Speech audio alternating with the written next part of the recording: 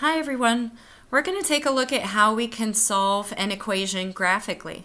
So we're going to consider this exponential equation 3 to the power of x equals 25, and we're going to take a look at how we can solve that graphically. So what we're going to do is we're going to put the left hand side into y1 of our calculator and the right hand side into y2, or vice versa. It doesn't matter which. So to do that in our calculator, we're going to go to the y equals button, and we'll go ahead and put one of them in y1 and the other in y2.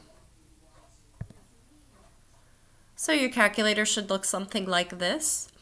This caret right here is what we use for our exponents. At this point, we need to set a good window.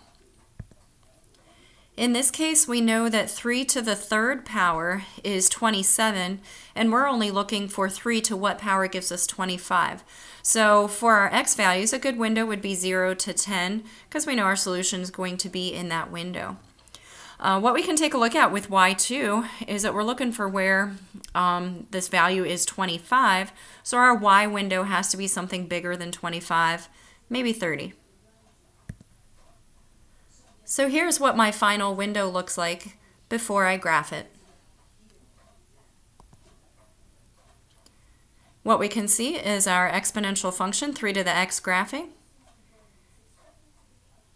And next we will see our horizontal line of y equals 25 graphing. And what we're looking for is this intersection right here. What x value is this?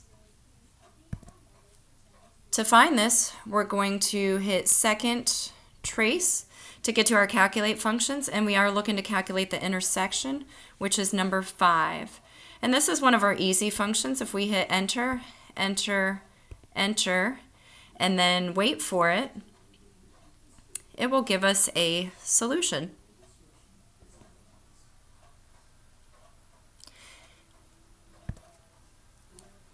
And what we can see here is that our solution is approximately 2.9.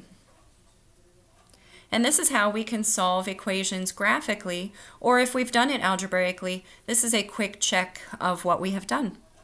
I hope you find this helpful.